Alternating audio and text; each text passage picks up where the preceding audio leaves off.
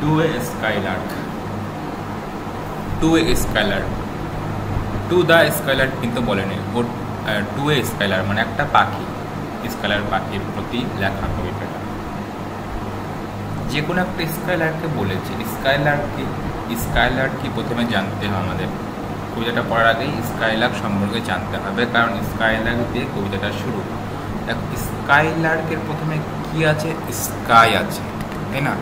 Sky মানে কি আকাশ, তাহলে একটা স্কাইলার্ক হলো একটা পাখি যেটা যখন আকাশে ওড়ে, যখন সোরিং করে বা ফ্লোটস করে, ওড়াকালীন ও গান গায়। পাখিটা গান গায় তখনই ওড়ে, অর্থাৎ পাখিটা উড়তে উড়তে গান করে কিংবা গান করতে করতে উড়ে। এবার স্কাইলার্ক নিয়ে দুটো বিখ্যাত লেখকের কবিতা আছে, একটা হলো আমাদের শেলি এবং অন্যটা হলো উইলিয়াম ওয়ার্ডসওয়ার্থের। এবার উইলিয়াম ওয়ার্ডসওয়ার্থের সঙ্গে শেলির স্কাইলার্কের ডিফারেন্স কোথায় সেইটা একটু জানা দরকার। তাহলে ওয়ার্ডসওয়ার্থের স্কাইলারকে কি বলতো? ও আকাশে ওড়ে, স্কাইলার গান গায়, কিন্তু গোটা পৃথিবীর দিকে ওর দৃষ্টি থাকে। পৃথিবীর সুখ দুঃখ, পৃথিবীতে ওর যে আর্থলিনেসটা, সেটা পাখিটার বাসাটা আছে, সেই দিকে ওর দৃষ্টিটা থাকে।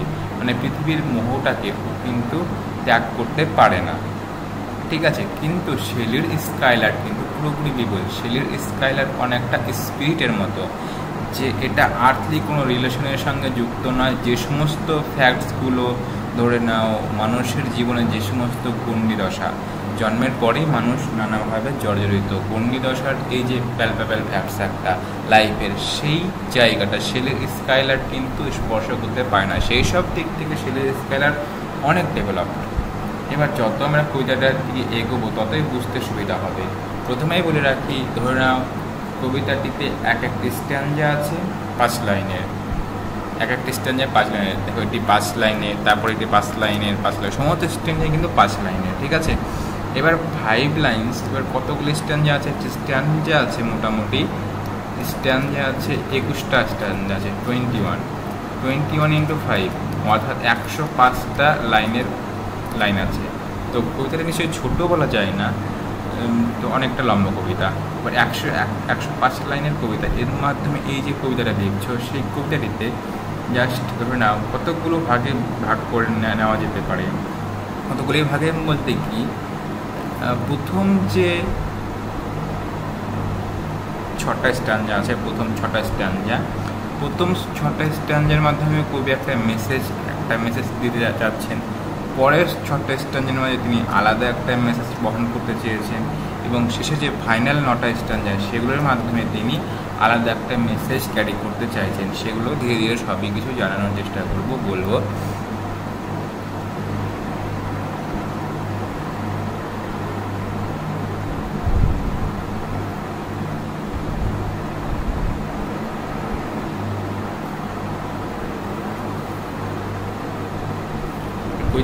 এবার কবিতাটি পড়ছি। হেল to the blithe spirit. Blithe মানে কি বলতো? ব্লাইথ মানে হচ্ছে হ্যাপি, ব্লাইথ মানে হ্যাপি। হেল টু দি, হেল মানে কি? হেল মানে হচ্ছে কোনো কিছুকে আহ্বান করা, কোনো কিছুকে প্রণাম করা। যেমন আমরা দেবতাকে বা ঠাকুরকে, তাকে আমরা সম্মান জানাই, শ্রদ্ধা জানাই, তাকে যে আহ্বান করি। আর দি কি? দি একটা পুরনো ইংলিশ, যেটাকে আমরা ইউ বলি। আগে, এখন যে আমরা ইউ বলি তুমি, আগে সেটা ইউটাকে কী বলা হতো? দি বলা হতো। তোমাকে আমি নমস্কার জানাচ্ছি, তোমাকে আমি আহ্বান জানাচ্ছি। কাকে? স্কাইলার্কে। কে করছে? শেলি, বা শেলির সঙ্গে সঙ্গে আমরা ওনাকে আহ্বান করছি। শুধুমাত্র স্কাইলার্কে কি? স্কাইলার মানে কিন্তু এখানে একটা পাখি নয়, স্কাইলার মানে হচ্ছে একটা স্পিরিট, একটা ব্লাইথ স্পিরিট। বাট স্পিরিট শব্দটার কী অর্থ? স্পিরিট বলতে গেলে তার মানে আত্মা, সোল, ঠিক আছে? তাহলে স্পিরিট শব্দের অর্থ সোল। প্রথম লাইনটা hail to the blithe spirit, তারপরে কী বলেছে? একটা এক্সক্লেমেটরি সাইন আছে, ফুল স্টপ কিন্তু নয়। তাহলে তোমরা আমি আহ্বান করছি, হে উল্লসিত বা হাসি খুশি বা ফুর্তিবাজ আত্মা। থিং বাট দাও নেভার রেট, দি দাও, এগুলো সব তুমি, তোমার। WERT যেন রেড শব্দের অর্থ ওয়াজ বা ওয়ার। এখন যে ওয়াজ, war, I were, you were, পূর্বক্রম হচ্ছে এটাকে নেভার আর্টও বলে উচ্চারণ।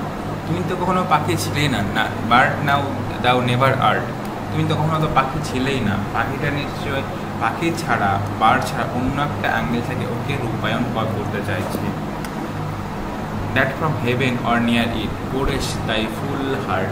তাহলে কি বলছে, দ্যাট ফ্রম হেভেন, হেভেন অর্থাৎ কি একটা পাখি আকাশে ওড়ে, আর আমাদের মধ্যে কি স্বর্গটা কোথায় আছে, হেভেন বা প্যারাডাইসটা কোথায় আছে, আকাশে আছে, তাই না? আর নিচে কি আছে, হেল আছে। তাহলে কি বলছে, that from haven or near ইট, মানে তুমি ওই যে স্বর্গ থেকে, হেভেন থেকে, আকাশের সংলগ্ন অঞ্চল থেকে পুরেস তাই ফুল হার্ট, তুমি ঢেলে দাও। পোর মানে কি ঢালা, তুমি কোনো কিছুকে যেমন চা ঢালা পাত্রে পোর করা, তাই মানে কি তোমার কতগুলি দাই এরকম করে ল্যাঙ্গুয়েজ কিন্তু দিয়েছে। তাই ফুল হার্ট, ফুল হার্ট বলতে কি হৃদয় ঢেলা, মানে কি পাখি যদি গান করে স্কাইলার্ক, কেন বিখ্যাত একটা সিঙ্গার, তাহলে তুমি তোমার হৃদয় ঢেলে গান করছো আকাশে যখন তুমি ওড়ো, অর্থাৎ সেই যে সংলগ্ন অঞ্চল, স্বর্গের সংলগ্ন অঞ্চল তুমি যখন উড়ে যাও তখন তুমি হৃদয় ঢেলে গান করো। In profit stress of আনপ্রিমিনেটেড art, আনপ্রিমিনেটেড art শব্দের অর্থ কি, যদি আমি পূর্বে প্ল্যান করি, কোনো কিছু একটা লেকচার দেবো, বক্তৃতা দেবো, সেটার দিকে আমাদের একটা নলেজ রাখতে হয়, প্ল্যান করতে হয়। আর পাখিটা কিন্তু কোনো পূর্বমাপে কোনো গান করে না, কোনো প্রি প্ল্যান নয়, ঠিক আছে, কোনো অ্যাক্টিং না, একটা নিজস্ব শিল্প। প্রফিস স্ট্রেন, ইন প্রফিস মানে প্রচুর, এরকম বোঝে না প্রচুর। স্ট্রেন মানে স্ট্রেন এখানে বলতে চাইছে সং বা নোট। ওটা সেটা যেন কী মানে হলো, তোমাকে আমি আহ্বান করছি, ব্লাইড স্পিরিট, উল্লসিত সোল বা পাখি, তুমি তখন আসলে পাখিই ছিলে না। মানে এখানে কবি আবার ব্লাইড স্পিরিট বললো, বাট স্পিরিট কেন বলছে সেটা ক্লিয়ার করে দিল, যে তোমাকে শুধু পাখিগুলো ছোটো করা হবে, যে সমস্ত মানুষগুলো আমাদের কাছে রেসপেক্টেবল, তাদের আমাদের কাছে ভগবান সম্পর্কিত। তুমি আকাশের সংলগ্ন অঞ্চলতে গান করো, এবং তোমার যে পূর্ব স্পন্টেনিয়াস আনপ্রিমিনেটেড, পুরো প্ল্যান ছাড়াই একটা স্পন্টেনিয়াস স্বতঃস্ফূর্ত গান তুমি আমাদের মাঝে ছড়িয়ে দাও, সিঙ্গিং। তারপরে second step higher, steel and higher, আরও উপরে উঠে যাও, তুমি আরও উপরে উঠে যাও, ধীরে ধীরে দিয়ে তুমি যে চোখের নাগালের বাইরে চলে যাও। ফ্রম দ্য আর্থ দাও স্প্রিং, পৃথিবী থেকে তুমি তোমার এই যে স্প্রিং শব্দটা কী অর্থ, বাউন্স বা লিফট, লাফিয়ে লাফিয়ে চলে যাও এরকম। তাহলে ফ্রম দ্য আর্থ দাও স্প্রিংলেস, পৃথিবী থেকে বা পৃথিবীর সংলগ্ন অঞ্চল থেকে, অর্থাৎ এই গাছপালা থেকে, গাছে বসে থাকো, কিন্তু ধীরে ধীরে তুমি বাউন্স করতে করতে, লাফাতে লাফাতে একদম উঁচুতে উঠে যাও, আহার উঁচুতে যাও, like a cloud of fire.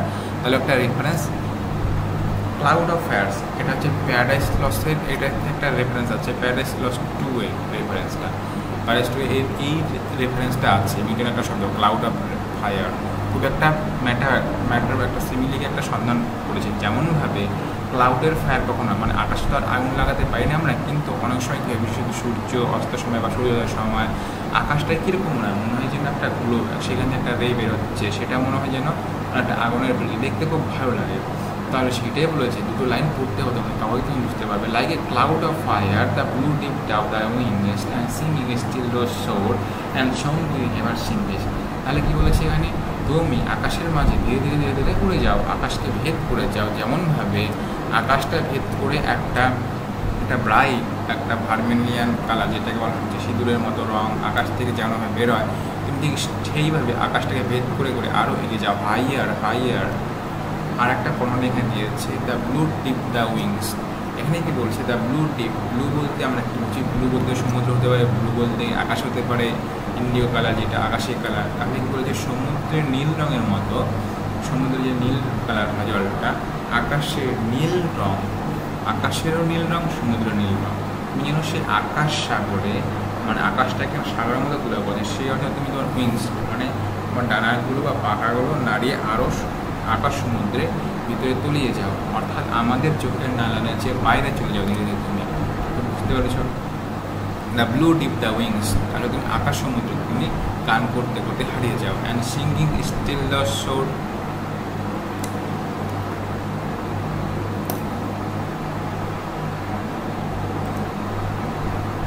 And singing still the শোর অ্যান্ড শোরিং এভার সিঙ্গিং। যখন তুমি উড়ে যাও তখন তুমি গান করো, শোর শব্দটার অর্থ উড়ে যাওয়া, অ্যান্ড শোরিং এভার সিঙ্গিস্ট, আবার তুমি যখন পড়ো তখন তুমি আবার গান করো। স্কাইলার্ক যখনই ওঠে তখনই গান করে, আর যখন গান করে তখনই ওঠে, একই কথা। 3 নম্বর স্ট্যান্জা, in the golden lightning, lightning শব্দ অর্থ বর্জ্যপাত, অর্থাৎ বর্জ্যপাত, কিসের বর্জ্যপাত, দ্য সানকেন সানসেট, যখন সূর্য যখন অস্ত যায় পশ্চিম দিকে, ওয়েস্ট পজিশনে সূর্য যখন অস্ত যাচ্ছে, চারিদিকে একটা কীরকম কালার হয়, একটা গোল্ডেন কালার বা একটু রেডনেস থাকে, তখন চারিদিকে আলোর একটা বজ্রপাত হয়। বজ্রপাতটা কিন্তু মেজটাকার বজ্রপাত, ওই রকম বজ্রপাত হয়। সূর্যের যে একটা মিলিয়ন গোল, সেই গোলটা চারিদিকে সরিয়ে আস্তে আস্তে আস্তে চারিদিকে আলোর বন্যায় সুন্দরটা দেখতে পায়। Over which clouds are brightening, তখন কি হয়, সেই মুহূর্তে যখন সূর্য অস্ত যাচ্ছে, তখন ক্লাউডস, গোটা আকাশের যে মেঘগুলো থাকে, আকাশের যে ক্লাউডস থাকে, মেঘগুলো থাকে, সাদা সাদা সাদা মেঘগুলো থাকে, সেই মেঘগুলো মনে হয় চকচক চকচক করে, সেগুলো অন্ধকারে ডুবো যাওয়ার আগে শেষবারের মতো সেগুলো একটু জ্বলে নেয়। দাউ ডাস ফ্লোট অ্যান্ড রান, তাহলে কী বলেছে, তুমি উড়ে যাও এবং তুমি দৌড়ে দৌড়ে যাও। তাহলে ফ্লোট শব্দটার অর্থ কি, ফ্লোট আর ফ্লাই। এই ফ্লাই মানে ওড়া, ফ্লোট মানে কি, একটা পাখিকে মনে করতে, যে কোনো একটা পাখি আকাশে উঠছে, কোনো সময় যে ডানাটা ঝাপটা, কোনো সময় ডানা না ঝাঁপ দিয়ে একটা স্ট্রুট ওয়েতে কিন্তু উড়ে যায়, আবার ডানা ঝাপটা আবার থেমে যায়। সেটাই বলেছে, তুমি কোনো সময় আকাশে ভেসে দিবে, আবার কোনো সময় ডানাগুলোকে নাড়াও। Like an আনবডিড Joy whose race is just began, তাহলে কী বলেছে, কেমন তুলনা করেছে, তুমি কেমনভাবে ধরো আমি একটু সময় বলেছি, তুমি একটা আনবডিড জয় মানে যারা পৃথিবীর মোহ থেকে মুক্ত। বলে না, একটা মানুষ যেমন মোহ মায়া কাম করে আক্রান্ত হয়, একটা ষড়ঋতু আছে, কিংবা আমরা পঞ্চভূতের তৈরি অগ্নি বায়ু এরকম করে অনেক কিছু আমাদের মাঝে থাকে, যেমন গেলে কী হয়, আমাদের মধ্যে অগ্নি প্রকাশ হয়, এরকম জল ঠান্ডা মনে হয় তারা তাদের ওয়াটার পোর্শন এলিমেন্ট অনুযায়ী। তাহলে তুমি কী বলো, তুমি কোনো মানুষের মধ্যে ফিচার তোমার শরীরের মধ্যে নেই, তুমি একটা আনবডিড জয়, যেটাকে আনবডিড জয় মানে কি পার্থক্য থাকে, বডির জয়ের সঙ্গে একটু আনন্দ করে তারপরে একটু করে বিরক্ত লেগে যায়, কিন্তু আনবডিড জয় সেখানে কোনো লিমিট থাকে না, সেটা ভালোভাবে আনন্দটা প্রকাশ করতে হয়। Whose race is just began, তাহলে কী বলছে, তুমি free from all features of body, তুমি কোনো যন্ত্রণা নেই, তোমার রেস এই যে পদযাত্রা এই যে তোমার রেসটা এখনই শুরু হয়েছে, তুমি এরকম স্পিডে, তোমাকে দেখে আমার ইন্সপায়ার্ড হই, তোমার মাঝে কোনো ক্লান্তি নেই। দ্য পেল পার্পল ইভেন, পেল মানে কি, এটা বিবর্ণ হয়ে যাচ্ছে, পার্পল ইভেন মানে কি, এমন কি, ইভেন মানে ইভিনিং, এখানে কেন, এখানে এই সময়তে আমরা পেলাম সান, সূর্য ডুবলে কি আমাদের ইভিনিং আসে, তাই না, ইভিনিংটাকে সংক্ষেপে কবি লিখেছে ইভেন। তাহলে কি, তার পেল purple even মেলস around the fly, তাহলে একটা পাখি চেনালি, যে কোনো পাখি না, আগে যখন পুরো বিকেলবেলা দেখো নাও, বিকেলবেলাতে বাসায় ফিরে যায়, সন্ধ্যা নামে, তুমি যখন ওড়ো, অর্থাৎ তোমার যে ফ্লাইট, তোমার যে ওড়া, এটা কালেকটিভ নাউন হিসেবে ব্যবহার করা হয়। তোমার ওড়ার সময় ধীরে ধীরে কী হয়, ওই যে পেল পার্পল একটা কালার হয় ইভিনিংয়ের, পার্পল কালার, সেই কালারটা, সেই বিভিন্ন রেডনেস, এক কথা লাল কালার, ফিডিং রেডনেস, পেল পার্পল মানে ফিডিং রেডনেস, সেটা আস্তে আস্তে গলে যায় এবং গলে গিয়ে কী হয়, কালো হয়ে যায় চারিদিকে। সেটা বলে নি, যে রেডনেস সেটা আস্তে আস্তে কী হয়, মেল্ট হয়ে যায় তোমার বলার সঙ্গে সঙ্গে। এখানে কী বলতে চাইছে, তুমি উঠছে বলে বোধ হয় ওরকম হচ্ছে, তোমার সাথে তাল মেলাতে চাইছে। Like a star of haven, দেখুন ওই কীভাবে গলে যায়, কোনো একটা ধাতুকে গলানো ইংরেজি মেল, তাহলে কীভাবে গলে যায় সেই প্রশ্নটা করছেন, ওটা উত্তর দিচ্ছেন, like a star of haven, যেমন স্টার অফ হেভেন কখন, in the broad day light, তাহলে আমরা রাত্রে তারা দেখতে পাই, সকাল হয়ে যায়, তারপরে কিন্তু আকাশে তারা থাকে না, এর মধ্যে সূর্য গ্রহটা একটু একটু থাকে। তাহলে যে ব্রড ডে লাইট অর্থাৎ দিনের আলো, ব্রড ডে লাইট মানে হচ্ছে 9-10টার সময়, ব্রড ডে লাইট 12টা সময়, তাহলে হেভেনে অর্থাৎ স্কাইকে একটু ওখানে এমফাসাইজ করে, যে বড় অর্থ তুলনা করে হেভেন বলে, তাহলে আকাশের মাঝে একটা তারা যেরকমভাবে দিনের আলোতে মিটে যায়, দিনের আলোতে গলে যায়, শেষ হয়ে যায়, সেইভাবেই তুমি যখন রাত্রে বা বিকেলের পরে আকাশে ওড়ো, তখন তোমার চারিদিকে সেই রেডনেসটাও গলে যায়, মানে ধীরে ধীরে অন্ধকারের ছায়া পৃথিবীর বুকে নেমে আসে।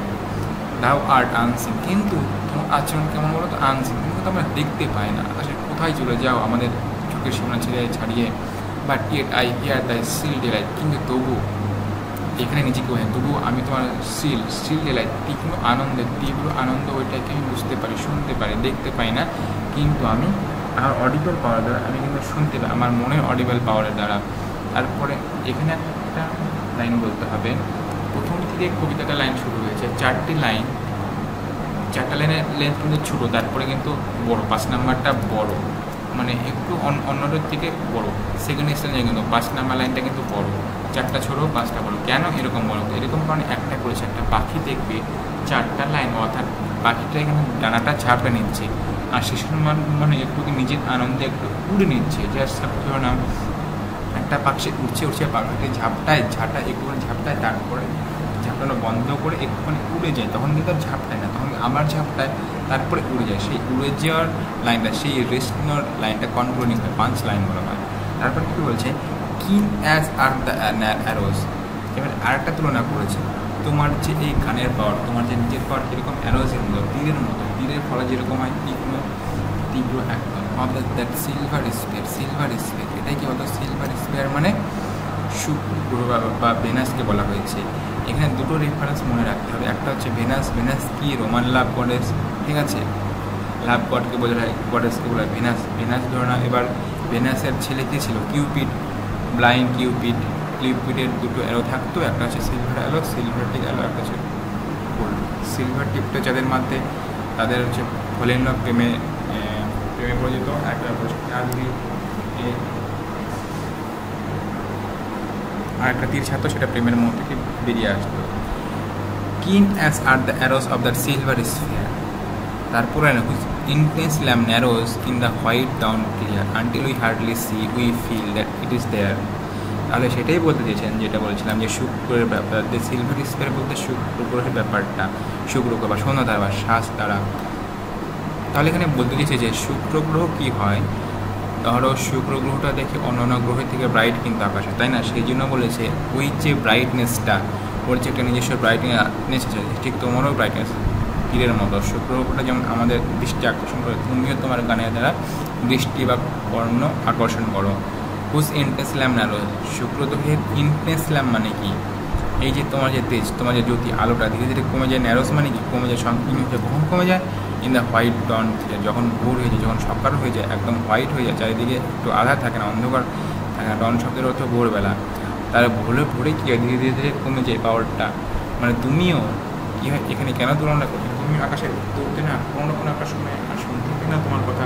শুক্র গ্রহ কেমনভাবে একটা সময় দেখতে পাই না, আনটিল উই হার্ডলি সি, যখন আমরা একদম দেখতেই পাই না, হার্ডলি একটা নেগেটিভ শব্দ, তখন আমরা শুক্রকে দেখতেই পাই না। We feel that it is there, কিন্তু আমরা এটা বুঝতে পারি যে এটা এইখানে আছে, শুক্র গ্রহটা এখানে আছে। আবার যখন অন্ধকার নামবে, আবার যখন রাত হয়, পৃথিবীগুলোকে রাত কালো আন্ধার নেমে আসবে, তখন কিন্তু আমরা সেই শুক্র গ্রহটাকে দেখতেও পারি, ফিল করতে পারি। তাহলে এই লাইনেতে কী বলেছে?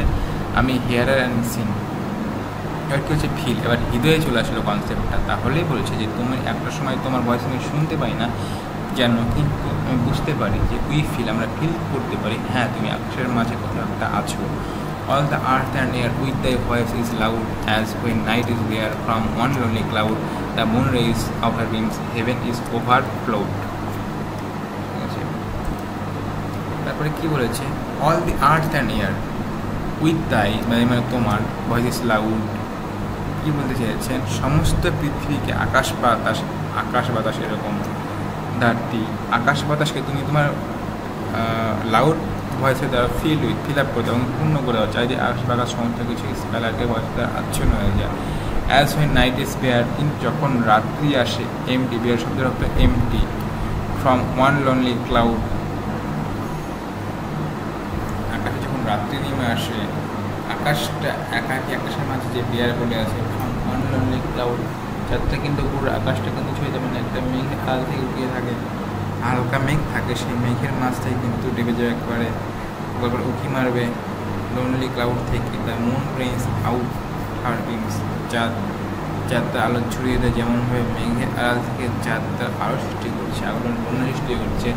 স্কাইলার কী করছে? লোকচক্ষুর আড়ালে, ওই যেমন মেঘের আড়াল থেকে চাইছে, তেমন স্কাইলার লোকচক্ষুর আড়াল থেকে নিজের ভয়েসটা গোটা পৃথিবীর মাঝে ছড়িয়ে দিচ্ছে। হেভেন ইজ ওভারফ্লো, যার যেমন গোটা আকাশটাকে ওভারফ্লো করে দেয়, তেমন একটা নিজস্ব একটা আলোতে থাকে, চাঁদও ওভারফ্লো করে দেয়। পূর্ণিমা আগের দিন, পূর্ণিমা থেকে পূর্ণিমা আগের দিন ওই বেশি আলো দেয়। ওই যেমন গোটা আকাশটাকে চাঁদের আলো দিয়ে ভরে দেয়, ঠিক তুমিও গোটা পৃথিবীর মানুষটাকে ওভারফ্লো করতে পারো। তার জন্য একটা গান চাই, একটা মন চাই ফিল করার জন্যে।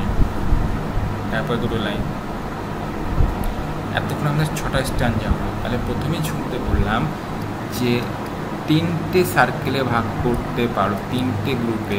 প্রথমে যে 6টা স্ট্যান্ডা কি হলো, মানে এইটাতে যে actual flight of the Skylark, তুমি এই করছো, তুমি ওই করছো, তোমাকে এরকমভাবে ফিল করতে পারি, এই সমস্ত বললো। এবার পরে 6টা স্ট্যান্ডাতে, যেমন এখান থেকে পরে 6টা স্ট্যান্ডা কী হবে, সেখানে দেখবে খুবই একটা মেটাফর খুঁজে, মানে স্কাইলার্ককে কিসের সাথে তুলনা করলে অ্যাপ্রোপ্রিয়েট হবে সেটা একটু চেষ্টা করি না, সেই জন্য বেসিক্যালি বিভিন্ন ইমেজ খুঁজবে এবং খুব সুন্দরভাবে সেগুলো আমরা বর্ণনা পাবো। What the art we know not, Skylark তুমি যে কীভাবে, হোয়াট দ্য আর্ট তুমি কীভাবে কাজ করো, সেই কাজে তুমি যে কী সেটা আমি জানি না। হোয়াট ইজ মোস্ট লাইকলি, খুব নিজেই প্রশ্ন করছে কোন জিনিসটা তোমার সাথে রিজেম্বল হতে পারে বলো তো। হোয়াট রিজেম্বলস ইউ মোস্ট, অনেক এমন কিছু আছে কি যেটা তোমাকে রিপ্লেস করা যায়। From rainbow clouds not there flow not drops so bright two C as from দাই presence showers A rain of melody. এই লাইনটি পরে প্রাইমারি মাথাটা বোঝা যাচ্ছে। ফ্রম রেইনবো ক্লাউডস দুটো কিন্তু আলাদা আলাদা জিনিস। রেইনবোটা কি আকাশের মাঝে দেখা যায়, এগুলো কি অনেকটা ট্রান্সফার এপিথেল মানে কি দুটো জিনিস আলাদা আলাদা কিছু তুলনা করেছেন। Rainbow means the collection of colour, 7টা colour থেকে, আবার ক্লাউডস একটা ডিফারেন্ট থিং, যেগুলো জল বৃষ্টি পড়ে। তাহলে কি বলতে চাইছি এখানে, এক কথায় লেখনে বলতে চেয়েছেন আকাশ থেকে যখন বৃষ্টি পড়ে, মানে মেঘ সৃষ্টি হয়ে যখন বৃষ্টি পড়ে, সেই বৃষ্টিটা দেখতে কিন্তু ভালো লাগে। প্রচুর বজ্রপাত, আমপান কোনো এই সমস্ত কিছু বলছে না, যে নর্মাল বৃষ্টি ভালো লাগে অনেক সময়, যদি প্রচুর উষ্ণ থাকে ভালো লাগে না, প্রচণ্ড গরম বৃষ্টিগুলো বাঁচলাম সেইটা। তাহলে drops so bright two C, কেটে মানগুলো বুঝতে হবে টুকটু করে, যে বৃষ্টি হচ্ছে যখন সেইটা দেখতে আমাদের খুব ভালো লাগে, সেটা কিন্তু চোখে একদম পোষাতে যায়, এটা চোখে একটা ব্যাপার। আচ্ছা, sinus as from the present showers A rain of melody, কিন্তু কি বলো তো ওইটা ভালো লাগলো, যে বৃষ্টিটা আছে সেটা ভালো বটে। Drops of bright two C, so bright, মরম দেখতে খুব ভালো লাগে। তাহলে কিন্তু দেয়ার ফ্লো নট, তোমার মধ্যে অতটা বিউটিফুল লাগে। তোমার কি as from the present showers A rain of melody, তোমার যে সঙ্গীতে যে বৃষ্টি, তোমার যে বৃষ্টির একটি সঙ্গীতে বৃষ্টি, রেইন অফ মেলোডি গান, এরকম ছন্দবন্ত একটা গান। তাহলে লেখক এটাই বলে দিয়েছেন, তুমি তোমার গানের বিষয় শুরু করো তানসেনের মতো, তখন ওই যে আকাশ থেকে বৃষ্টি পড়ুক বা রেইনবো সে থেকে তার চেয়ে কিন্তু তোমার গানটা আরও বেশি ভালো লাগে। সেই ক্লাউড বলো, সেই বৃষ্টি বলো, সেই রেইনবো বলো, তার চেয়েও তোমার গানটা আরও ভালো। তাহলে আরেকটাভাবে বোঝানোর চেষ্টা করেছে, melodies compare to the sound of rain which comes and should আর্থ। কিন্তু ব্যাপারটা হলো এখানে, যেমনভাবে আমাদের স্কাইলার্কের ভয়েস আমাদের হৃদয়কে প্রশমিত করে, শুদ্ধ করে, প্রেজেন্ট দেয়, একটা শান্তি দেয়, ততটা শান্তি কিন্তু বৃষ্টিও, উত্তপ্ত পৃথিবীকে বৃষ্টি হয়েও কিন্তু অতটা কিন্তু শান্তি প্রদান করতে পারে না। তারপরে কী বলছেন খুব এখানে কী বলেছেন, when he sees the rain it is present, কিন্তু when he heard the melody of the Skylark it is more present, আরও ভালো।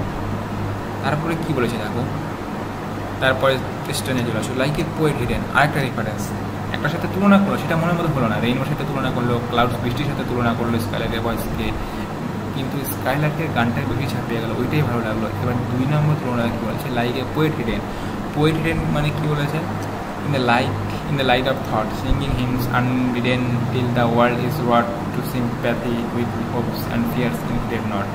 কী বলে, একটা পোয়েট, একটা লেখক, তোমরা যে একটা জিনিস মাথায় রাখবেন, যারা পোয়েট হয় বেশিরভাগ ইন্ট্রোভার্ট হয়, রবীন্দ্রনাথ ঠাকুর, বইজনের মাঝে আমি অপূর্ব একা, যেমন একজন লেখক ছিলেন, নামটা মনে পড়ছে না, a poet hidden in the light off thought singing hymns. এখন কবিরা হিডেন হয় যখন তিনি নিজের মাঝে থাকেন, যখন কিছু একটা লেখনী সৃষ্টি করতে চান, তখন কিন্তু তিনি নিজের মাঝে আচ্ছন্ন থাকেন। In the light off thought, কিসের ভেতরে লুকিয়ে থাকে, নিজের চিন্তার ভেতরে লুকিয়ে থাকে। ইন দ্য লাইট অফ চিন্তার আলোকের মাঝে নিজেকে লুকিয়ে রাখতে চায়। সিঙ্গিং হেমস আনবিডেন্স, হেম শব্দের অর্থ কি স্তোত্র, যেমন ধরে নাও স্তোত্র আছে দুর্গা ঠাকুরের, যে কোনো ঈশ্বরের যে কোনো ভগবানের স্তোত্র থাকে, সেটা যে হোক, রিলিজিয়ান হোক না কেন, খ্রিস্টান হোক না কেন, হেমস থাকে। এবার বিডেন মানে কি, বিডেন মানে একটা জিনিস তুমি বলে সেই জন্যই হলো, সেটা আলাদা কথা, কিন্তু এই আসল কবিতাটা কি, কোনো কিছু বলার অপেক্ষা করে না, ওদের চাইছে তাই আসে বলে দেয়। টিল দ্য ওয়ার্ল্ড ইজ রট শব্দের অর্থ ওয়ার্ক, মানে ইম্পেল, এরকম two sympathy with Hopes and fierce it hidden not. তাহলে গোটা লাইনের কী অর্থ বলতে চাইছে, জাস্ট একটা কবি সে নিজের চিন্তার মাঝে ডুবে থাকে, সে যতক্ষণ না পর্যন্ত গোটা পৃথিবী তাকে অর্থাৎ ইম্পেল করে, তাকে উদ্বুদ্ধ করলো যে কোনো কিছু একটা লেখো বা সেটা সে উপেক্ষা করে, সেটাকে সে পাত্তা না দিয়ে সে নিজের মাঝে সে বিভিন্ন গান গিয়ে চলে, বিভিন্ন সঙ্গীত সৃষ্টি করে চলে। Sympathy with Hopes and singing hymns আনবিডেন say two sympathy. গোটা লোকটাকে পৃথিবী তাকে সিম্প্যাথি দিল না আশা দিল না ভয় দিল, এগুলো উপেক্ষা করে সে হিডেন নট, এগুলো কি আর সে প্রভাবই ফেলতে পারে না, কোনো কিছু তাকে টাচই করতে পারে না। যে যা বলছে বলো আমি আমার মতো থাকবো, এরকম একটা ব্যাপার, ঠিক আছে। তারা হোপ দিল বা ফিয়ার্স দিল, হ্যাঁ হ্যাঁ হ্যাঁ লেখো ভালো হবে, এবং বা ভয় দিল না লিখো না ভালো হবে না লেখা, এগুলো সে কোনো কিছু উপেক্ষা করে সে নিজের মাঝে লুকিয়ে থাকে। এটা কিন্তু ব্রড জিনিস, এরকম সাথে কবির সাথে স্কালারকে তুলনা করলো, কিন্তু তাও পছন্দ করলো না। তারপরে কী বলছে, লাইক হাই বর্ন মেইডেন, আরেকটা রেফারেন্স পাবো, মানে একটা অ্যারিস্টোক্রেটিক মেডেন মানে কি রাজকুমারী ইন এ প্যালেস টাওয়ার মানে কি একটা ধরে নেওয়া প্যালেস অর্থাৎ রাজপ্রাসাদ, সেই টাওয়ার একটা বিশাল, যেমন সিন্ডারেলার গল্প, সিন্ডারেলা কোথায় তো একটা রাজপ্রাসাদে থাকতো এবং সেই চূড়ায় হায়ার লেভেলে যে অংশটা সেইখানে সিন্ডারেলা বসবাস করতো। তাহলে ওই রকমই একটা রাজকুমারী যে তার প্রাসাদের সর্বোচ্চ চূড়াতে অবস্থান করে, শুধিং হার লাভ ল্যাডেন সোল ইন সিক্রেট টাওয়ার। তাহলে যেটা হয় শুধিং মানে কি শান্তি দেওয়া, প্রশমিত করা, এরকম শান্তি দেওয়া। লাভ ল্যাডেন সোল ইন সিক্রেট টাওয়ার মানে ভালোবাসা বা প্রেমে ভারাক্রান্ত হৃদয় পছন্দ করে। সেই রাজকুমারী তাকে নিতে যাচ্ছে না, বা ফাদার মাদার অন্য রাক্ষসদের তার সে টর্চার অ্যাসাল্টেড, সে স্বপ্ন দেখছে কোনো একটা প্রিন্স এসে আমাকে নিয়ে যাবে, কিন্তু তাকে বলে লাভ লেডেন সোল, যেটা একটা ভারাক্রান্ত হৃদয়। তাহলে এই মেডেনদের বিভিন্ন নীরব ঘন্টার পর ঘন্টা তারা নিজের সঙ্গে কী করে, হৃদয়কে প্রশমিত করতে করতে কাটিয়ে ফেলেছে। একদিন এই বন্ধুদের সাথে কেউ না কেউ মুক্তি করবে, মুক্ত দেবে, সেটা with music sweet as love which ওভারফ্লোস her power. Music এটা খুব অ্যাপেল, সঙ্গীত কি, সঙ্গীত হচ্ছে শ্রেষ্ঠ বিদ্যা। তো কী বলছে, মিউজিক সুইট অ্যাজ লাভ, বিভিন্ন সে গান শুনতে পারে, জাস্ট ইমেজের জন্য বলেছে কবি এখানে। অ্যাজ লাভের মতো sweet, music is as sweet as লাভ যেরকম সুইট, লাভের যে পেন আছে মিউজিকও পেন আছে। হুইচ ওভারফ্লোস হার পাওয়ার মানে কি, যেটা কুঞ্জ, যেটা স্বয়ংকক্ষ, যেমন শকুন্তলার রেফারেন্স অনুযায়ী পাওয়ার, আমাদের নিজের যেরকম কক্ষ হয় পাওয়ার। তাহলে ওই যে মিউজিক, একটা সঙ্গীত চলা যায়, সেই সঙ্গীতটা মুখরিত করে দেয়। তাহলে একটা মিউজিক, একটা কৃত্রিম মিউজিকের সঙ্গে এখানে লেখক স্কালারকে তুলনা করলো। ধরে না যেটাকে মিউজিক গান করতো সেখানে মাঝে লাগিয়েছে, সেটার সাথে স্কালারকে ভয়েসটা আলাদা। স্কালারকে তো নিজস্ব, মানে কোনো অর্কেস্ট্রা নয়, বাদক নয়, তাহলে ওটাও হলো না, এটাও পছন্দ না হলো না ভাই মেনের সাথে মিউজিকের স্কালারকে ভয়েস। এবার আরেকটা রেফারেন্স তিনি নিয়ে আসলেন, প্রথমে পোয়েট হিডেনের সাথে তুলনা করলো, তারপরে হাইবন মেইডেন, তারপরে এবার তুলনা করেছে like a glow worm golden like a dual of due in a del of due. বলেছে গ্লো ওয়ার্ম মানে কি, জোনাকি পোকা, ঠিক আছে, যেই পোকাগুলো জলে এবং ইনসেক্টগুলো থেকে এক রকমের একটা নিজস্ব গ্লো আছে, ঠিক আছে, একটা কেমিক্যাল থাকে তাদের মধ্যে, ওই কেমিক্যাল থাকার জন্য গ্লোটা হয়, এটা বেরায়, ঠিক আছে। লাইক গ্লো ওয়ার্ম, ওই জোনাকিগুলোর মধ্যে জোনাকিগুলো খুব একটা সুন্দর জিনিস, কোনোকে দেখতে খুবই ভালো লাগে। In a del of due বলতে কি, valley fill with due drop, valley একটা উপত্যকা ধরে নাও, চারিদিকে তুষার পড়ে আছে, ডিউ শিশির বসা পড়েছে, তার মাঝে জোনাকিরা চারিদিকে রয়েছে। কত সুন্দর একটা বর্ণনা। তবুও কিন্তু স্কালার এটাকে হারিয়ে দেয়, স্কালার ছাপিয়ে যাবে। স্ক্যাটারিং আনবিহোল্ডেন, স্ক্যাটার, তারা কি ওই যে কুয়াশা রয়েছে আমাদের জন্য কি পুরোগুলো ভালোভাবে দেখা যাচ্ছে না, তবুও তাদের আলোটা দেখা যাচ্ছে, মানে আলোর মাঝে নিজেকে লুকিয়ে রেখেছে জোনাকিটা, নিজের সাথে শো করতে চাই না। যেমন স্কালারকে আওয়াজটা আমরা শুনতে পাই, কিন্তু স্কালারকে দেখতে পাই না। ইটস এরিয়াল হিউ, এরিয়াল কোথা থেকে গেলো, এরিয়াল এয়ারের অ্যাডজেক্টিভ হচ্ছে এরিয়াল, বাতাসের অ্যাডজেক্টিভ হচ্ছে এরিয়াল। মানে এখানে কী বলতে চাইছে, দ্য লাইট অকার্স বিকজ, জোনাকির যে আলোটা হয় সেই আলোটা কেন হয়, because of the close contact of, ওই লুসিফেরাসের সাথে যে এয়ারের যে একটা কন্ট্যাক্ট হয়, ওই আলোর জন্য এই আলোটা হয়। এয়ারের মানে বাতাসের সাথে সংযোগ হলে জোনাকিটা জ্বলে ওঠে। Among the flowers and grass which screen it from the view, which screen from the view, screen মানে কি পর্দা। তাহলে কী বলছে, ওই জন্য কিন্তু আমরা দেখতে পাই না কোথায় থেকে ফ্লাওয়ার আর গ্রাসের মাঝে থাকে। ফ্লাওয়ার মানে কি ফুল, গ্রাস মানে ঘাস, ঠিক আছে। আমাদের দৃষ্টি থেকে আড়াল করছে কাকে, তো নাকি ওগুলোকে, সেগুলোকে আমরা দেখতে পাচ্ছি না। উইথ স্ক্রিন হুইচ বলতে কি গ্রাস আর ফ্লাওয়ার, হুইচ বলতে গেলে যারা আমাদের চোখ থেকে ফ্রম দ্য ভিউ আমাদের দৃষ্টি থেকে, সেই জন্য কি ওগুলোকে আড়াল করছে, সেই জন্য কি ওগুলো সত্যি সুন্দর। তবুও স্কাইলারকে তুলনায় কিছু নেই, স্কাইলার যেন আরও ভালো। এটা ওর পছন্দ হলো না এই রেফারেন্সটা। তারপরে আরও একটা মেটাফোর নিয়ে এলেন 1 নম্বর স্ট্যান্জায়, 11 নম্বর স্ট্যান্জায় মেটাফোর, লাইক এ রোজ এমবাউডার। এমবাউডার মানে কি কভার, এমবাউডার মানে কি কভার, পাওয়ার, পাওয়ার মানে কুঞ্জ, এমবাউডার in its own green leaves. তাহলে কি একটা রোজ, একটা গোলাপ ফুল, গোলাপ ফুল না থাকলে হবে সময় ছিল দিলে গোলাপ ফুল না হবে, এবার গোলাপ ফুল নিয়ে আসো। গোলাপ ফুল যেমন তার গ্রিন লিভস অর্থাৎ সবুজ পত্রের মাথায়, লিভ মানে পাতা, পাতার মাঝে যেভাবে ঢাকা থাকে, একটা গোলাপ ফুল নিজেরই পাতার মাথা যেভাবে শেল থেকে ঢাকা থাকে শুরু থেকে by worm winds D flower. তাহলে কোথা থেকে চলে আসলো এটা, মানে যখন উইন্ডস ওয়ার্ম হয়, মানে এই সময়টা হচ্ছে স্প্রিংয়ের সময় স্কাইলারকে বর্ণনা করেছে লেখক। ঋতু আসে বসন্ত, বসন্তের সময় ধরে রাখো, সেই সময় বাতাসটা প্রচণ্ড উষ্ণ হয়, সে লু হয়, পশ্চিম দিকে একটা লু হাওয়া আসে না। তাহলে কী বলছে, সেই সময়ে ওয়ার্ম উইন্ডস ডি ফ্লাওয়ার, ফ্লাওয়ারের ঘুম থেকে ফ্লাওয়ারকে বঞ্চিত করা। তাহলে ফ্লাওয়ার কি অনেক ফুল দেখতে ভালো বটে, কিন্তু সুগন্ধটা হলো আসল জিনিস। কোনো একটা ফ্লাওয়ার যদি একটা স্মেল থাকে, খুব সুন্দর একটা স্মেল থাকে, তাহলে কিন্তু সেটা কিন্তু আমরা স্মেল করি, তাহলে সেই গন্ধটা শুকা যায়, ভালো লাগে, তাই না। সেটাই বলে দিয়েছেন, মানে একটা রোজকে তার পাতা দিয়ে সে যতই ঢেকে রাখুন না এখন একটা উষ্ণ বাতাস এসে সেই যে গন্ধটা, সেই গন্ধটাকে চুরি করে নিয়ে যায়। কোথায় নিয়ে চুরি করে বোঝায়, আমাদের নাকে, আমাদের নোজের কাছে, সেই নোজের মাধ্যমে আমাদের হার্টে ট্রান্সফার হয়, যে বা খুব ভালো তো সেন্টটা তোমাদের, তাই না। উইন্ড সেটাকে ডিপ ফ্লাওয়ার করা, অর্থাৎ ফ্লাওয়ারের কাছ থেকে গন্ধটা চুরি করে নেয়।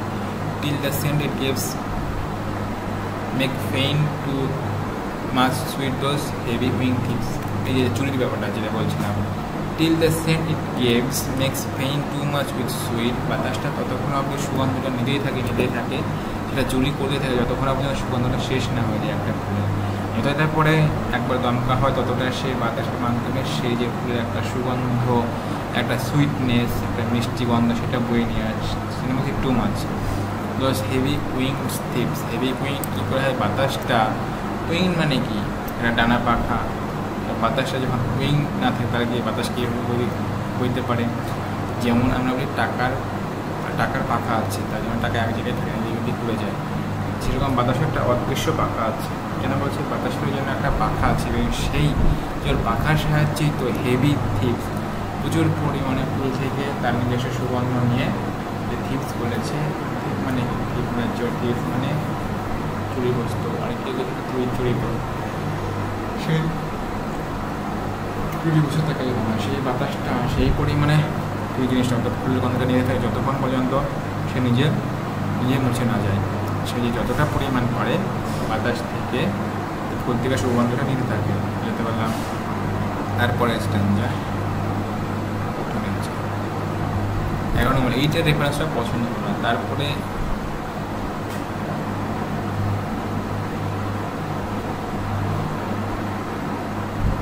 স্পেস কন্ট্রোল, যেমন আমাদের গোলাপ ফুলের সুগন্ধগুলো, কোনো সুগন্ধগুলো আমাদের ভিতরে পৌঁছে দেয়, যেদিক দিয়ে বাতাসটাকে কেড়ে দেওয়া যায়। স্কাইলার্কের অদৃশ্য থেকে আরও হলো।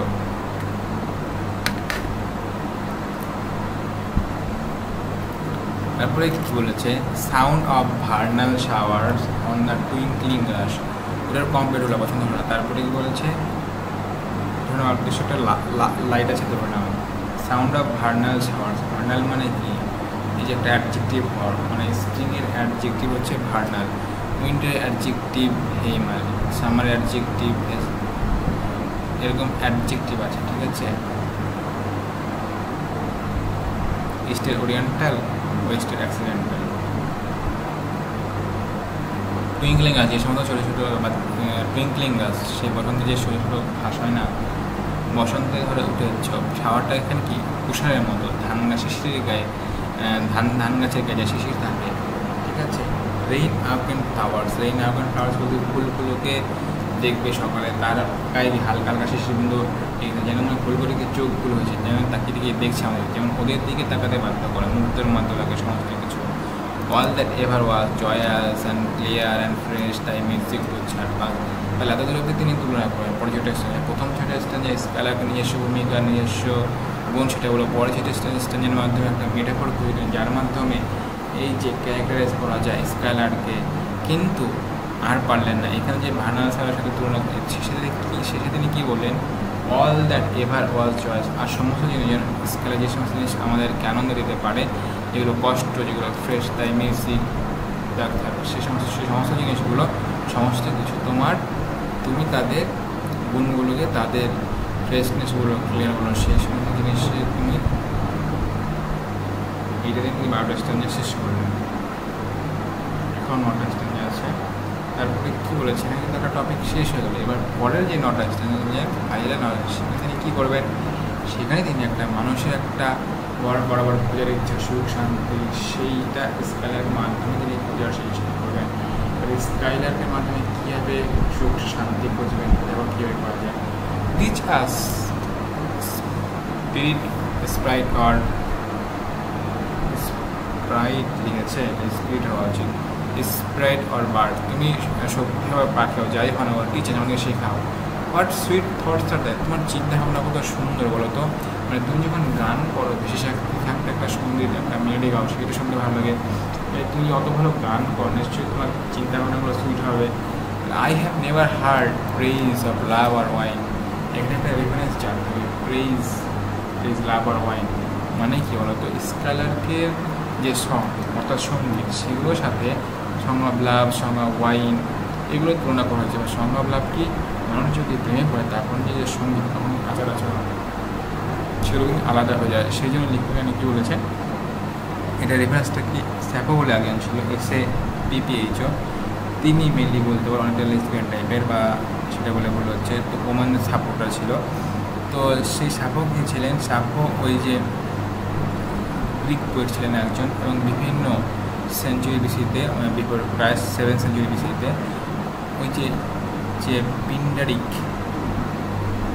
একটা প্লেটোনিক লাভ, প্লেটোনিক অর্থাৎ পবিত্র লাভ, যেখানে ফিজিক্যাল ইন্টিমেসি হবে না, কিছু হবে না, সেই সমস্ত জিনিস নিয়ে গান গেয়েছিলেন। তাহলে ওখানে যেহেতু ওয়াইনের ব্যাপারটা বলেছি, ওয়াইনটা হলো এখানে একজন গ্রিস পোয়েট ছিলেন। তিনি কী করতেন, 6 সেঞ্চুরি বেশি সেই টাইমে আমাদের ওয়াইনের প্রভাবে প্রবাহিত হয়ে মদ খেয়ে দিয়ে খুব ভালো গানটা লিখতে পারতেন। মানে একজন লাভে পড়ে একদম লিখত প্রেমের জন্য, আর একজন কিসের প্রভাবে, ওয়াইনের প্রভাবে। সেই জন্য লেখক এখানে বলেছে, I have never hard praise of love or wine that ব্যান্টেড four A flood of rupture so divine. না, আমি তো শুনেছি 6 সেঞ্চুরিতে তারা ওয়াইনের প্রভাবে বা লাভের প্রভাবে এই সমস্ত গানগুলো লিখেছে। সেই গানগুলো মানে কি, ব্যান্টেড ফোর মানে কি, ধীরে ধীরে প্রকাশ করা, যেমন গ্র্যাজুয়ালিভাবে ধীরে ধীরে ইন ফ্লাড অফ র্যাপচার শুরু হয়। মানে তোমার গানের মধ্যে যে একটা ঐশ্বরিক ব্যাপার আছে, ডিভাইন, মনকে একদম প্রশান্তি দিয়ে দেয়, যেমন রবীন্দ্রসঙ্গীত, কিছু রবীন্দ্রসঙ্গীত, কিছু রবীন্দ্রসঙ্গীত। তাহলে বলছে সেই রকম সঙ্গীত কিন্তু আমি ওই যে প্রেইজ, লাভ অফ প্রেইজ, যারা তোমার মদের প্রভাবিত হয়ে, ওয়াইনের প্রভাবিত বা প্রেমের জন্য লিখেছে, সেই গানগুলোতেও কিন্তু আমি অত ভালো কিছু শুনিনি। তোমার গানে কিন্তু আমি একটা ঐশ্বরিক শান্তি পেয়েছি। এই র্যাপচার বলেছে না, র্যাপচার এক্সট্যাসি পেয়েছে, একটা ঐশ্বরিক, যেটাতে ঈশ্বর, ঐশ্বরিক শব্দের মানুষ ঈশ্বর, আর্থলিক, সমস্ত কিছুকে ছাপিয়ে গেছে তোমার সঙ্গে। কোরাস হিমনাল অর ট্রায়াম্ফাল চান, কোরাস হিমনাল, হিমনাল মানে কি, গড অফ জেসিটি, মানে ধরুন আমাদের বাংলা রেফারেন্স কি, triumphant chant, must with thine would be all but an empty pond, a thing wherein we feel there is some hidden want। তাহলে কী বলছে, কোরাস হিমনাল যদি তুলনা করি কোরাস হিমনাল সাথে, তাহলে লেখক এখানে বলেছে যে কোয়ার হিমনাস কি মানে কি, ন্যাপচারা সং, মানে বিবাহের সংক্রান্ত। কারা লিখতো এই সমস্ত সঙ্গীত লিখতো কঙ্কাস by the celebrated ancient poets, Homer বলো, ইউরিপিডিস বলো, অ্যালকিমেন বলো, এদের দ্বারা লিখিত হতো যে কোরাস হিমনাল। হিম মানে স্রোত, আর ট্রায়াম্ফাল চান, ট্রায়াম্ফাল একটা ভিক্টরি, একটা জয়গাথা। সেই সমস্ত পপুলারাইজকে করেছিল তখনকার যে পোয়েট ছিলেন, তখন তারা পপুলারাইজ করেছিল।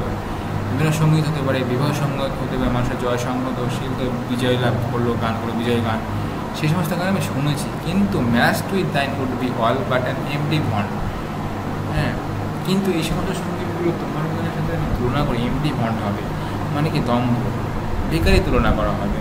বিভিন্ন জয়ী গানগুলো, ফরমান গানগুলো বলো, যে কোনো সঙ্গীতের সাথে তোমার কন্টেন্ট তুলনা করি, তাহলে সেগুলো হবে একটা এমডি বন্ড, ফালতু দম্ভ করা, মানে কোনো মাধুর্য নেই, তোমারটা অনেক better. If you feel there is hidden one, if you feel there is some hidden one, তাই আবার হয় না। স্কাইলার্ক গান কী এসেছে, এগুলো কত ভালো লাভ সং, হেনো সং, স্যাড সং, তাহলে কি লেখক এখানে কী বলতে চাইছেন? ওই সমস্ত গানের মাঝে না একটা হিডেন ওয়ান্ট থাকে, একটা চাহিদা থাকে, যে আমি এই চাই ওই চাই, এই পেলাম না বলে তো গানটা এলো। তোমার সঙ্গীতের মাঝে কোনো চাহিদাই নেই, কোনো ডিমান্ড নেই, তুমি যা পেয়েছো তাতে তুমি 100% বেশি সন্তুষ্ট, একদম পুরোপুরি সন্তুষ্ট, তোমার গানের কোনো চাহিদা নেই। কিন্তু আমাদের কাছে তোমাদের গানের চাহিদা আছে, কিন্তু স্কেলার কিন্তু কোনো জিনিস কিন্তু চাহিদা নেই। এবার কী বলেছে? What objects are the ফাউন্টেন্স of the happy strain. ফাউন্টেন্স মানে সোর্স, তুমি যে সুন্দর গান লিখছো, তুমি এত সুন্দর গান লেখো, সেগুলো সোর্স কী বলো তো, সেগুলো উৎস কী? What fields or Wales or mountains, O source বুঝি এই মাঠঘাট, রাস্তা, জমি, ক্ষেত, এগুলো সমুদ্রের স্রোত নাকি মাউন্টেন্স নাকি পর্বত। তাহলে তুমি যখন ফিল্ডসের মাঝে উড়ে গিয়েছো, সেই সমস্ত জায়গাতে ইন্সপিরেশন পেয়েছো না সমুদ্রের উপরে, না মাউন্টেনের উপরে, না পর্বতের উপর দিয়ে যখন উড়ে গেছো, সেখান থেকে তুমি গান গট ইন্সপিরেশন পেয়েছো। What shapes of sky or plane, তাহলে কী বলেছে? প্লেন মানে কি এখানে এই যে বলেছে না, হোয়াট শেপস অফ স্কাই, মানে তোমার যে জগৎ, তোমার তো অন্য জগৎ আছে, এই জগৎটা কী হতো আমরা, তাহলে নিশ্চয়ই দুঃখে জর্জরিত হতে। কিন্তু তোমার তো সমস্ত কিছু নেই, কারণ তোমার গানগুলো কীরকম আকার বলো তো, সেগুলো যে মহাকাশের মতো, স্কাইয়ের মতো প্লেন না সমভূমি, মানে লেখক এখানে বলতে চাইছেন তোমার গানগুলো আকাশের মতো উঁচু নাকি প্লেন না সমভূমির মতো নিচু, সেইটা। What love of thine on kind, তাহলে খুব সুন্দর কথা বলো। হোয়াট লাভ অফ দাই ওন কাইন্ড মানে তোমার যে লাভ, তোমার যে নিজের একটা সেলফ কেয়ারিং, একটা সেলফ, এখানে কিন্তু সেলফিশ নয়, কিন্তু সেলফ কেয়ারিং, নিজে ভালো থাকতে পারে, নিজে ভালো থাকাটা এখন কঠিন, এই কবিতা কিন্তু এখনকার দিনও রিলিভেন্ট, ঠিক আছে? নিজেকে ভালো রাখা, এটা শিখতে হবে। তুমি নিজেকে ভালো সোর্স কোথায় থেকে পাও বলো তো, তুমি কীভাবে নিজের মাঝে নিজেকে বাঁচিয়ে রাখো বলো তো? বাট ইগনোরেন্স অফ ইট, এই যে আমরা যাতে দুঃখ পাই, তুমি কেন দুঃখ পাও না বলো তো? কোনো বিষয়ে দুঃখ পাও না, তুমি কীভাবে ইগনোর করতে পারো পেনকে, যন্ত্রণাকে কীভাবে ইগনোর করতে পারো? এইবারে কবি নিজেই বলছে, with the clear king joins Langer can not be, কী বলেছে? Shadow of অ্যানোয়েন্স never came near the, love লাভেস but never new love স্যাটিটি। What the clear king joins, তাহলে তোমার যদি কষ্ট, একটা স্বচ্ছ তীক্ষ্ণ একটা জয়েন্স, একটা আনন্দ, ল্যাঙ্গার ক্যান নট বি, সে আনন্দের কোনো সময় কি ড্রাউজিনেস নেই? আমরা খুব 2-4 দিন খুব আনন্দ করলাম, পরীক্ষা ভালো হচ্ছে, তারপর মনে হচ্ছে ক্লান্ত লাগছে, তা ক্লান্ত ভাব আছে, বেশি আনন্দের মানে কি আমাদের কাছে ক্লান্তি। কিন্তু স্কাইলার্কের তা হয় না, তুমি তো আনন্দ করতো, তোমার ল্যাঙ্গার অর্থাৎ একটা ড্রাউজিনেস, সেটা তন্দ্রই হয়, বিরক্তি ভাব আসে না। শ্যাডো অফ অ্যানোয়েন্স, তাহলে অ্যানোয়েন্সের ছায়া, শ্যাডো মানে কি কালো, শ্যাডো মানে কি ভয়, তোমার বিরক্তি ছায়া আসে না তোমার মাঝে, কোনো আসে না তোমার মাঝে এরকম। নেভার কেম নিয়ার দি, তোমার কাছে এগুলো আসেই না, ল্যাঙ্গার আসে না, অ্যানোয়েন্স আসে না। দাও লাভস, তুমি ভালোবেসেছো, কী ভালোবেসেছো?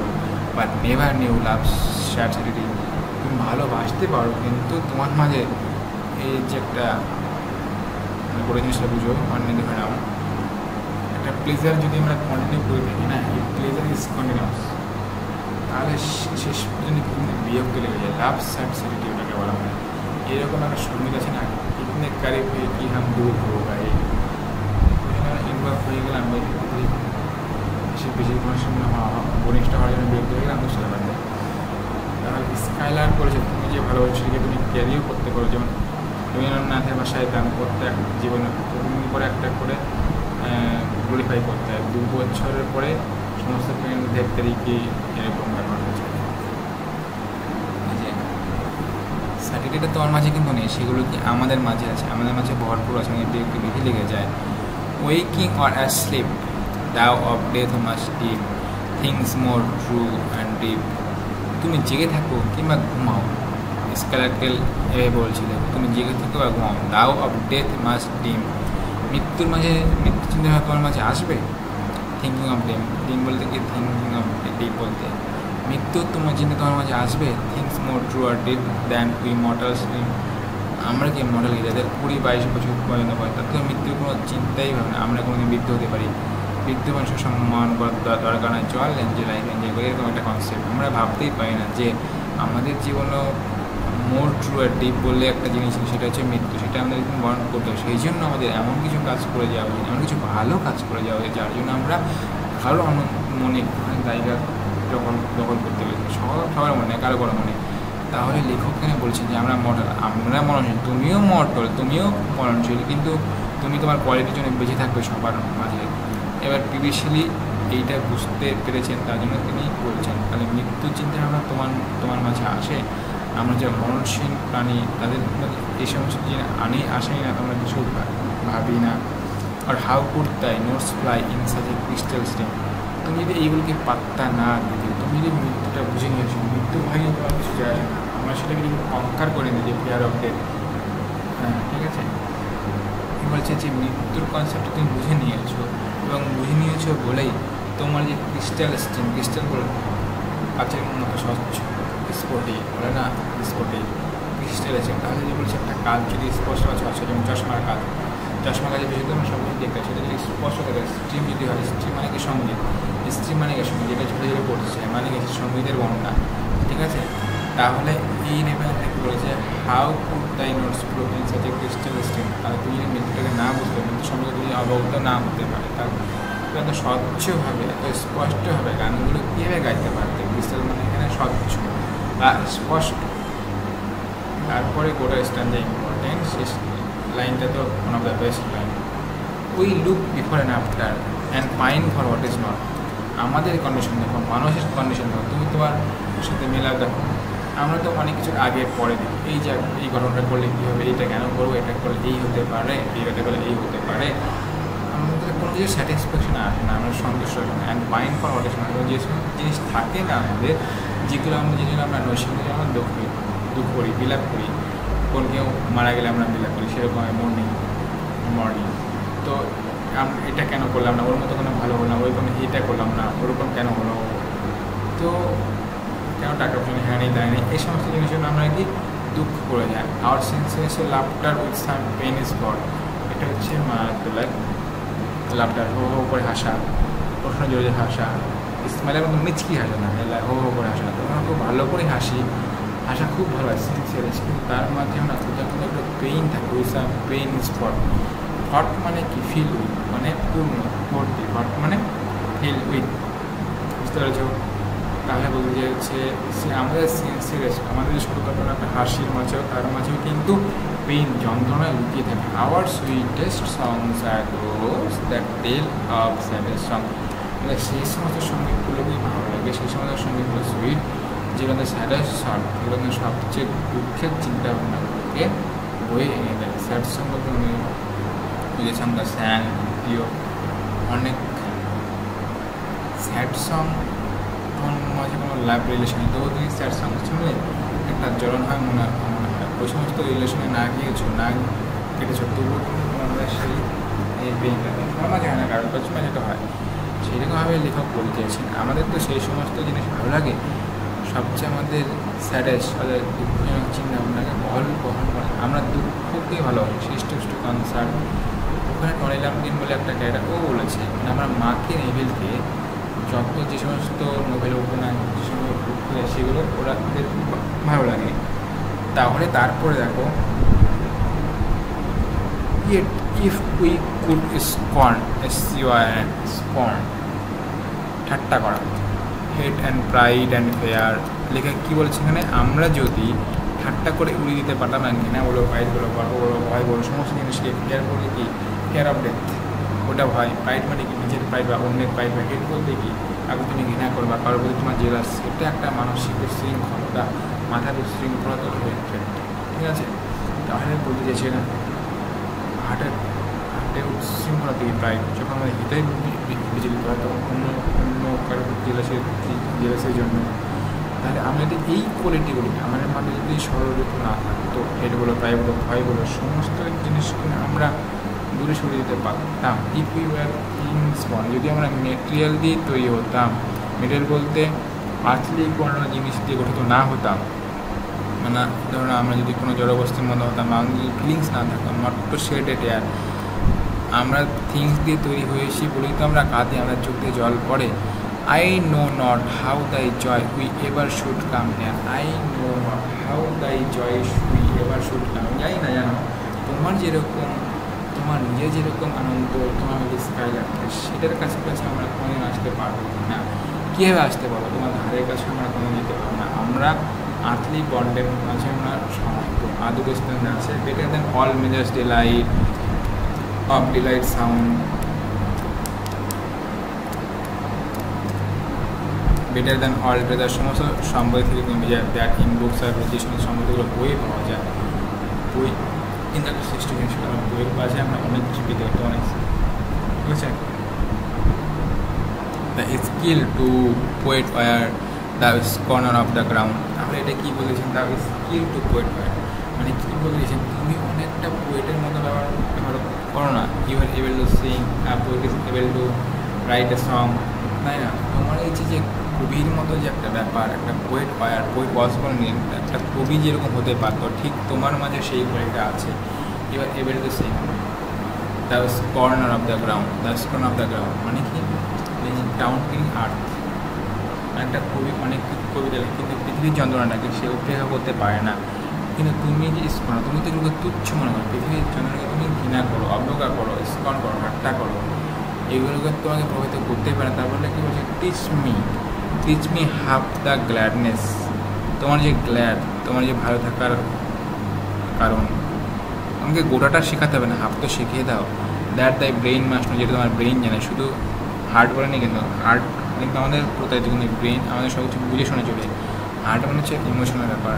সাচ হারমোনিয়াস ম্যাডনেস, ম্যাডনেস কীভাবে হারমোনিয়াস? ম্যাডনেস কিন্তু খারাপ জিনিস, হারমোনিয়াস মানে ঐক্য, যেটা ডিস্টার্ব করে না, যেটা আমাদের ভুল পথে চালিত করে না। তাহলে সেই ম্যাডনেস তুমি কারোর প্রতি, কেউ ভালো একটা র্যাঙ্কে এসে তুমি তার প্রতি, তুমি তার মতো হতে চাইছো, নিজের মাঝে একটা পাগলামো সৃষ্টি করলে এবং তাকে ছেড়ে তার মধ্যে একটা পরিশ্রমে যেতে পারে, সেটা হচ্ছে হারমোনিয়াস, যেটা তোমাকে ডিস্ট্র্যাক্ট করো না। আবার তুমি তার নামে নিজে তুমি করে নিজের লোয়ার হয়ে গেলে, সেটা কিন্তু হারমোনিয়াস নয়।